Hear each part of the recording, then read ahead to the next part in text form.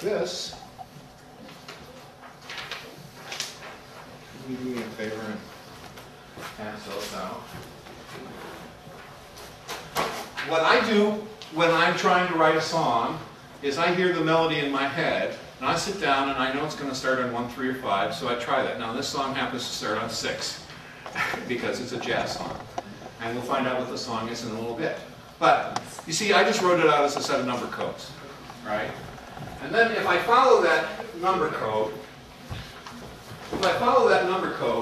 I can just write out a song that's just nothing but a big, see like this, a big batch of numbers. Right? And this allows me to write out the melody and then take it home to work on it. Okay? The next thing I have to do is figure out the rhythm to these. I have to figure out the rhythm to that. Well, we did all that code word rhythm stuff before, and I showed you how to hear rhythms and write them down. So you older people already know how to do that. You new people, I can't take the time to explain it. But trust me, there's a way of doing this where you can hear this stuff by ear. And then what you can do is sit down and try to figure out the rhythm.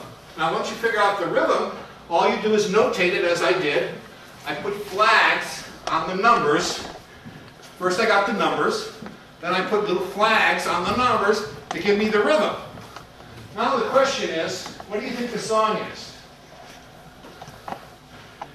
See, it starts on 6, right? So I go 1, 2, 3, 4. Start here on 6. And what do I do?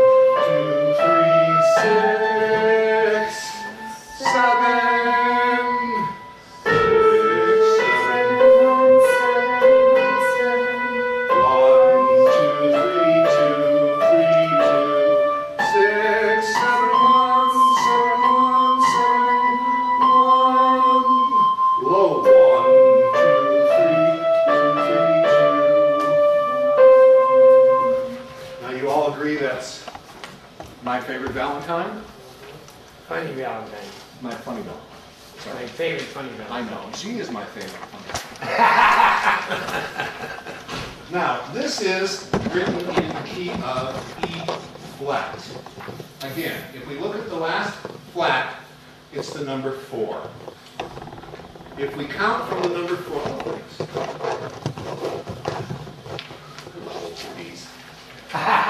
cooperation. Modern people make me go around and step down. Yeah, you might want to. Here's a darker one with the numbers already done, so we can show it to the camera. All right, so now let's look at that. The bottom line there is the number 1 in the key of E flat, which, by the way, we have up here on the board. Right? It's got 3 flats. The third flat is the number 4. If I go 4, 3, 2, 1, the bottom line is the number 1. So let me make it a little bit prettier. Yeah. 2 minutes.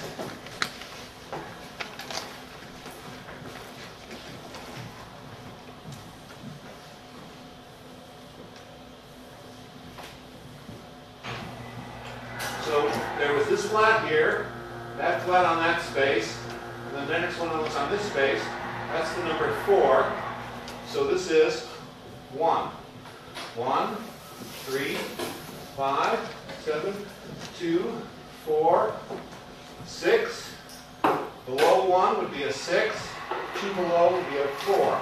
So there's 2½ octaves, which is the bandwidth we need to write out anything. And you can see Funny Valentine's starts on that first note below, called the ledger line, with the number 6. Now again, if I went and put a note on that line, on that number 1 line there, throughout this whole piece, then I'd have the same thing as the flashcards, wouldn't I? So if I'm seeing a note here, which is my reference, and the first note starting here, I can see that that is a third, a distance of a third. And starting on the note 6 and going to the note 1. So I have all the information I need to know about that right there. If there's a note here, if I take that note and think of this as being a note under it, I can see that distance is a fourth. Can you see that? And if I have a note way up here, and I think of that line having a note, I can see here that distance is a 7. And now all I need to do in order to number the music is recognize the distances. And in my own brain I have to hallucinate a dot appearing on that one line all the way along there to help me. Now after a while, you don't need the dot. I just see the line, and I think of the line as my reference point, and I'm measuring every distance to that line. So, look through the piece here quickly. 6, 7, 1. Does that make sense to you? And then it goes 7, 1, 7. Then it goes back to 6. 6, 7, 1, 7, 1, 7. 6, 7, 1. Now it jumps a fifth.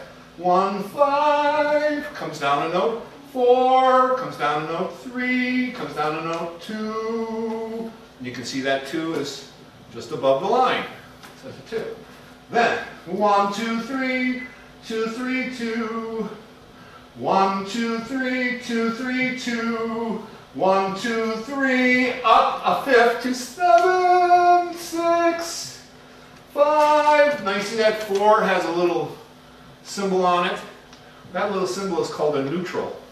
And whenever you have flats in a key signature, the neutral sign is getting rid of the flat.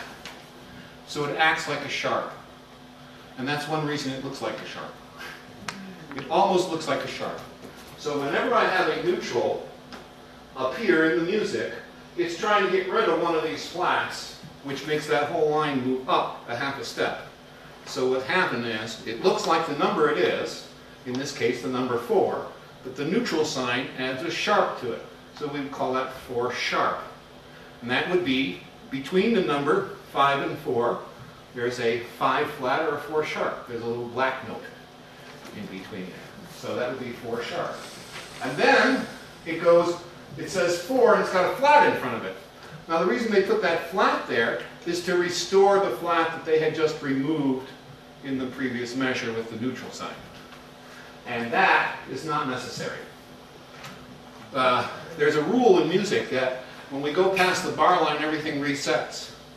So when they put that in there, that 4 flat in there, they're just doing it to remind you that you should have done that. Therefore confusing you and making you think that you're looking at a 4 flat when there is no such note. There's no such note as 4 flat. So when a sharp key and a neutral sign, a sharp key, well, you're not. Okay, then what happens is the neutral sign becomes a flat. The neutral sign is the only symbol which is androgynous. It's a hermaphrodite. And it's interesting that they chose that particular symbol. The flats actually came from a B. When they were writing in the old days, and these people carved out letters, they took a small b that was italicized, and that became the flat, B flat. So they used the letter B. Then later they used the sharp symbol, or the pound symbol, to create the sharp. We know it as tic-tac-toe. Right, tic-tac-toe. But then what happened is, if they wanted to get rid of one of these and make it go sharp, or they wanted to get rid of one of these and make it go flat, they came up with this symbol, the neutral. And I don't know if you can notice it, but if I cover this part, it looks like a flat, doesn't it? Mm-hmm. And if I let the lines fall through, looks like a sharp. So what happens is if I have a key signature that has sharps in it, every time I see a neutral, it acts like a flat. And if I have a key signature that has flats in it, when I see a neutral, it acts like a sharp. It does the exact opposite of the key signature. Wow.